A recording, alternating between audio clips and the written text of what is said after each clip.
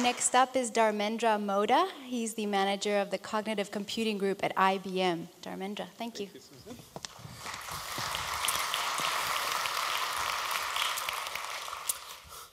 Good morning, everyone. So the question has come up, what is mind? We don't have a specification for the mind, but we understand it as a set of processes of sensation, perception, action, cognition, emotion, and interaction. The human mind has an amazing ability to integrate information across vision, audition, touch, taste, smell, and to create a coherent picture of world categorized into time, space, and object. We have no computer today that can even remotely mimic the abilities of the human mind. Mind arises from the brain. So if we would like to emulate the capabilities of the mind, I argue we must do it by simulating the brain. To put it differently, if you'd like to engineer the mind, the approach is to reverse engineer the brain. This is what we call cognitive computing. Sitting atop of the hill at Almaden, 14 miles south of here, my group and I are engaged in a modest goal: understand and build a brain as cheaply and quickly as possible. So, as you can tell, this is not really a project, it's a quest. And as with any quest, timing is everything. So this brief talk is to outline to you why timing now is perfect. So I would like to tell you 3 hard trends whose intersection now makes it feasible to embark on this quest. First trend is inflection point 1. Neuroscience, which is a very, very hard field to make progress in, has now matured. If you look at the classic text in neuroscience, Principles of Neural Science by Eric Kandel, the Nobel laureate, and his colleagues, it has swollen from its first edition of 400 pages to about 1,400 pages. So it sort of chronicles the rise of knowledge in neuroscience. So one of the prime actors in neuroscience are the neurons. What you see here is what's called a classical pyramidal cell. This is the body of the neuron. The tree-like structure that you see brings input from about 8,000 neighboring neurons to the body of the neuron. The scale here is 100 microns. These are very tiny things. The purple line that you see coming out is the output line of the neuron, axon. It comes back and again forms a tree-like structure here, not shown. Now the idea is that each neuron receives inputs from about 8 to 10,000 neighboring and distant neurons and projects its output to another 8 to 10,000 different neurons. So this is a vast interconnected network of neurons. And the key, it seems, is not really the neurons, but the synapses. Synapses are, this is a synapse. It's a junction between the output line of one neuron, called the axon, and the input line of another neuron, called the dendrite. The conduction from here up to the synapse is electrical, through the synapse is chemical, and again electrical through the body. The connection is directed. Okay? So with respect to the synapse, we can talk of a presynaptic and a postsynaptic neuron. And what the synapses do is their synaptic strength, the synaptic efficacy, their weight changes through time as the animal experiences the environment. So all that we are, our mother's sweet smile, taste of chocolate, it's all that we are independent of the species, but as an individual human being is stored in the strengths of the synapses. Now here I outlined for you sort of a typical brain. The crinkly folded surface you see here is the cerebral cortex, the neocortex, and the light comes from retina, goes through a central relay station, and from there goes to the cortex. The different colored areas that you see are functionally differentiated areas throughout the cortex dealing with different senses, different motor outputs, different high-level planning areas, so forth. Okay? So now cortex, if you open up the surface and lay it out, it's actually a 2 plus epsilon dimensional technology. So it's about 2,400 square centimeters, and it's about 2 to 3 millimeters thick. And what you see here is a slice through the 2 to 3 millimeter thickness of the cortex. And what you see is that the cortex is divided into laminas or layers or stratas of neurons, 6 of them organized sort of horizontally, and locally the connectivity within the cortex, called the gray matter connectivity, is statistical. There is not enough information in our DNA for this connectivity locally within the cortex to be deterministic.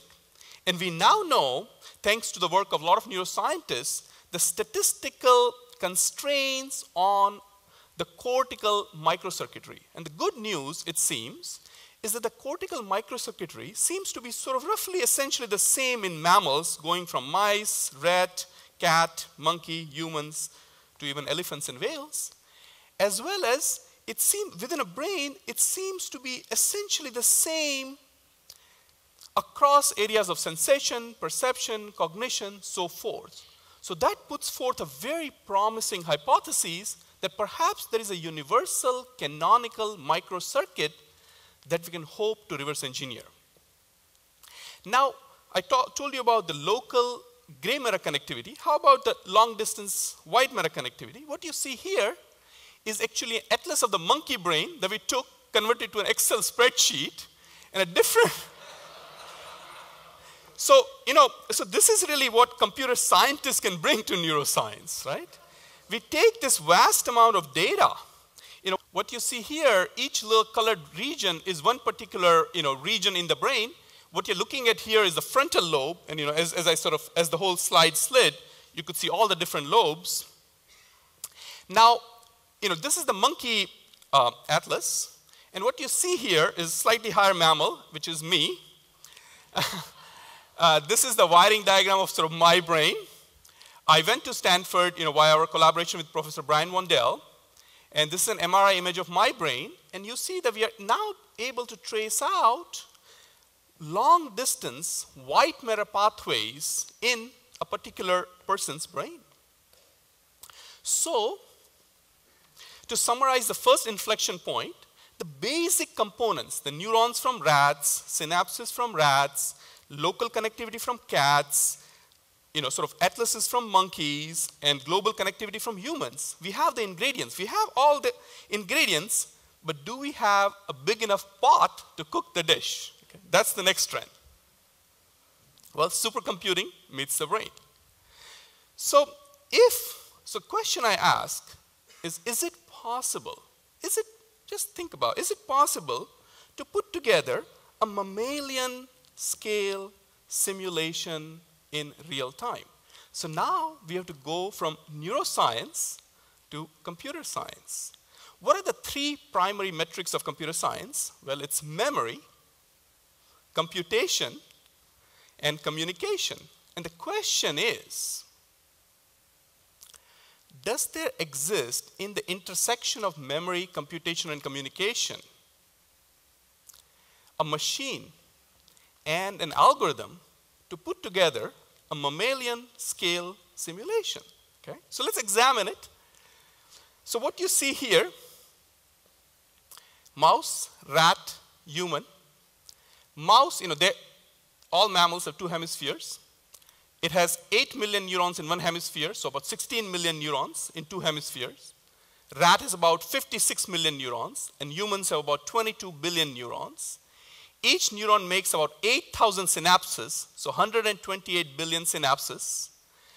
About 500 billion synapses in rat, and 220 trillion synapses in humans.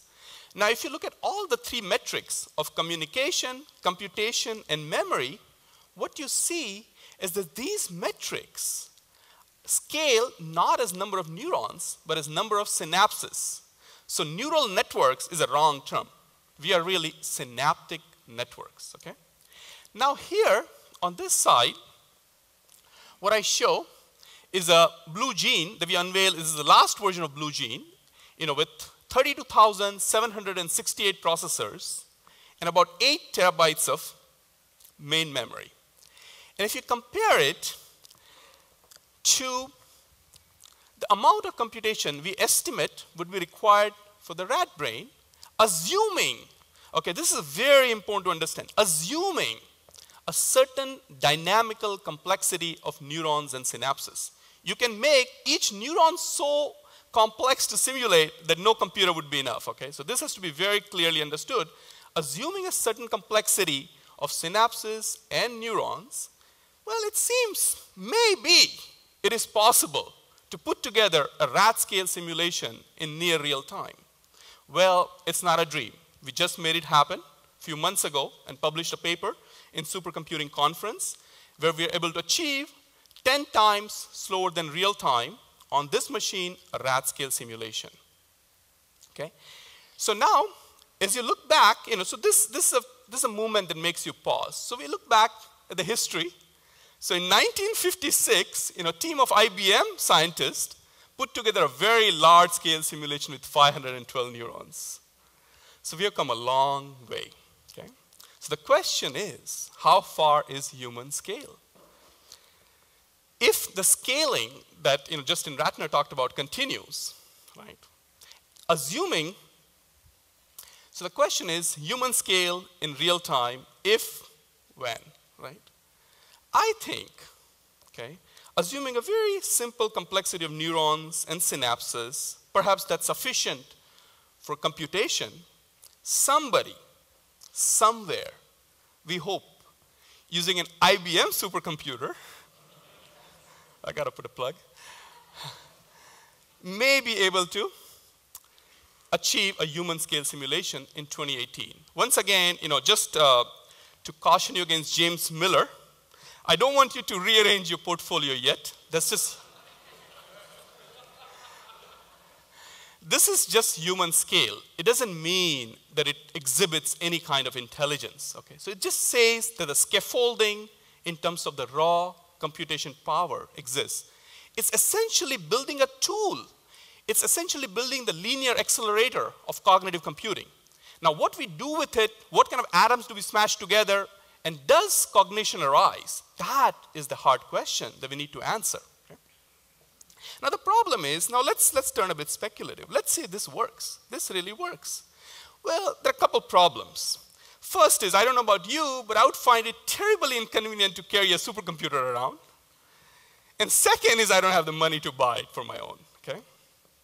So that's where inflection point 3, nanotechnology meets the brain, okay? So let's look at the power of a rat brain. It's amazing. It's just 50 millivolts. And it's a very tiny thing. The rat cortex is about 6 square centimeters. Whereas we need 16 racks of supercomputer, 32,768 processors, 8 terabytes of main memory, half a megawatt of power, right? So really, the computing architecture that we are pursuing as humankind and the computing architecture that the brain has evolved are very different. And it really is a meaningful question, is can we learn not just about cognition from the mind and the brain, but can we learn about the novel architectures for computing from the brain, okay? It turns out we can. And I will not belabor this, but the real reason why the power etc., of the current architectures are so high is because of the von Neumann architectural paradigm that we are on. And the brain is not a von Neumann architecture. So once again, these are three metrics of the brain. Number of synapses per square centimeter are about 10 to the 10, so 10 billion. There are about 1 million neurons per square centimeters and certain amount of communication.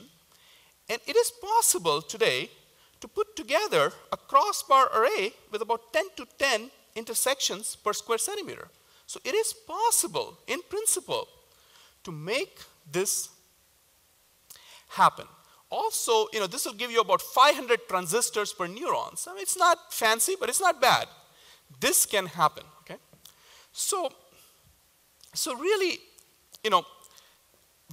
given these three inflection points, neuroscience, supercomputing, and nanotechnology, we can now address the vision of the three pioneers of computing. This is George Boole, who gave us the binary logic. This is Alan Turing, who gave us the very notion of what it means to compute, the limits of computation. And this is John von Neumann, who gave us the computational architectural principles. It's very telling that these three pioneers were interested at the end of their careers, or perhaps all throughout, in how the brain works. So this is the Holy Grail, okay?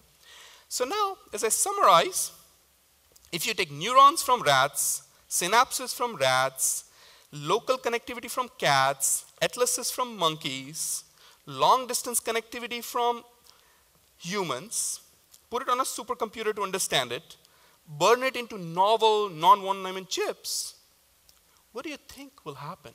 And that's the question that we all hear. So I think this is what will happen.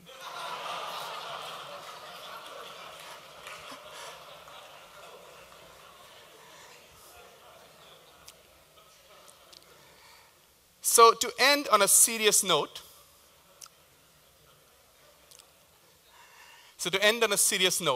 cognitive computing, which is the quest to engineer the mind by reverse engineering the brain, is a truly promising approach and technology that can transform the very foundations of the productivity and security of this society, this nation of human civilization. And really, all of you can become investors, not just with money, but with your time, with your attention, with your energy, with your hopes, aspirations, and ambitions. So please join me in making this reality come sooner than later. Thank you very much.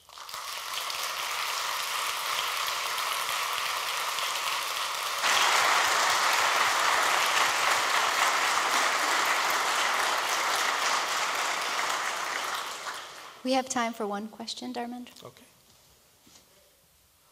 It seems to me that your simulation is going to have the statistical properties of a brain, but it's not going to be thinking about anything at all because there's no meaningful initial conditions in this simulation. Absolutely correct. It's, the simulation as we have put together is just a brain in a black box. And what you have to do is you have to be able to provide sensory inputs and motor outputs to the simulation to make it real. So we are engaged in building a virtual environment to which we interface this machine to. But as I said, you are in no threat of rearranging your portfolio soon. And just to understand the nonlinear dynamics of this extremely large-scale simulations where so many elements are interacting with each other is a challenge in and of itself. So, yes, it's possible to do. It's not very difficult, and I understand, yes. So, well, thank you very much, and have a great afternoon.